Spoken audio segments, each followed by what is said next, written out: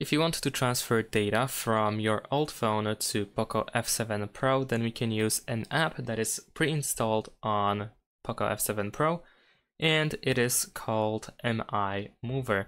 This is the app that we can use in order to transfer data. However, if your old phone is not Xiaomi or POCO or Redmi, you will need to download the app on your old device as well. And it is really easy to do so. We need to simply open the Play Store and search for MI Mover.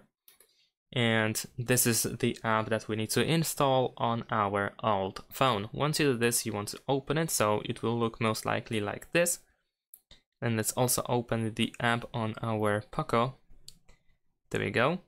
Now, of course, over here we need to select that this is the new device we want to receive items. Now over here we can select what is our old device. In my case it is Android. It is not Xiaomi or Redmi or POCO, so I need to select Android since this is not any of these. So I'm gonna choose here.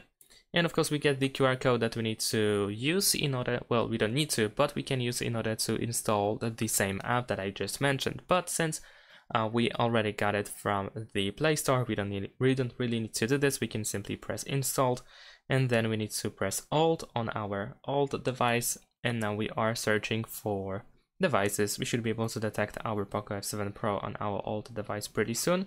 There we go. So we can tap over here in order to try to connect, to make the connection and transfer files. However, if this doesn't help, if this doesn't work, then instead what you can also do is you can connect manually by using this blue text at the bottom. And then over here do the same thing, connect to the new device, to the old device manually. Over here we have the details for the hotspot that we need to use in order to connect. So on our old phone we need to select the Wi-Fi. There we go. This is the network that we need to connect to, and enter the password that you have over here. So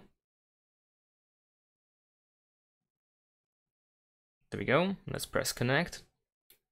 And once we are connected, as you can see, we can immediately select what we want to transfer. So of course we can transfer images, messages, contacts, and call history, as well as audio, video, and documents, and third-party apps, which you can actually unfold in order to select specifically what we want to transfer. So you can decide what you want to transfer. In my case, I'm just gonna choose images. I don't want to transfer anything else, but of course feel free to transfer everything that you need. And then we can press send.